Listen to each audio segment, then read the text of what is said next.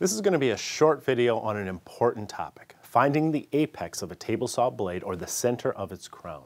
This is important because it'll make it easier to measure your blade's precise height for certain types of non-through cuts in joinery. If you take the time to find and permanently mark the center of your blade somewhere on the saw, it'll save you loads of time and frustration down the road.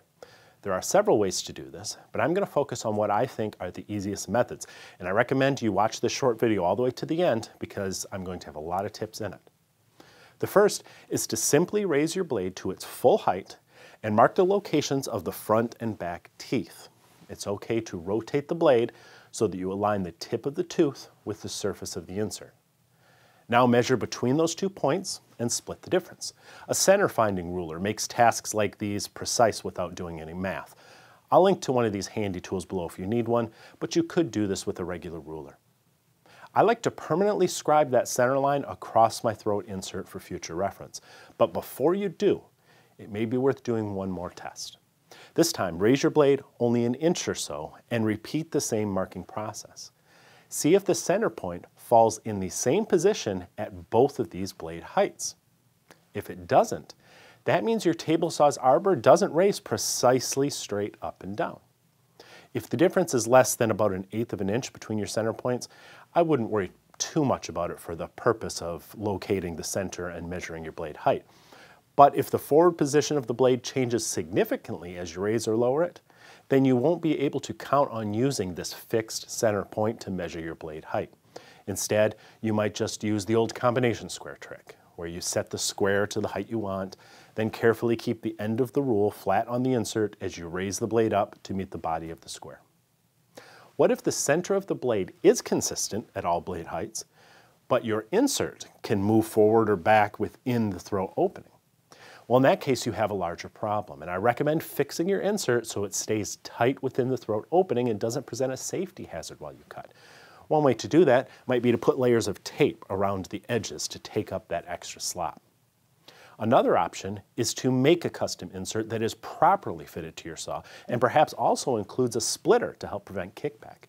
I'll put a link below this video to a tutorial we made some time back that'll walk you through that process. In it, you will also find a clever tip for shimming a throat insert flush with the top of a saw.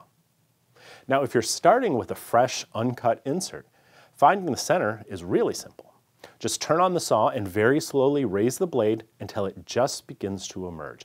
You're not likely to get a singular tiny point because the fibers are going to break in a little bit of a length, but you can easily narrow it down enough to mark the center by eye. Then permanently scribe it across the insert for future reference. If you like that way of locating the center, you can do it even if you aren't installing a new insert. Lock your rip fence a couple inches from the blade. Then clamp or use double-sided tape to attach a piece of wood over the blade slot. Now slowly raise the spinning blade until it begins to emerge. Then use a square to carry that point over to your fence and across its face. Incidentally, you can scribe the center point on the fence alone and not on the throat insert if you wish. Since the fence always locks in the same forward position regardless of the distance from the blade, you can just slide the fence up next to the blade and use that mark to find the blade center whenever you wish to set its height. Or you can transfer the mark from the fence face to the throat insert with the square. Marking the fence is also a good way to transfer a center point from one insert to another without going through the whole process again. Why would you have multiple inserts for one table saw? That's a good subject for a future video. See you next time.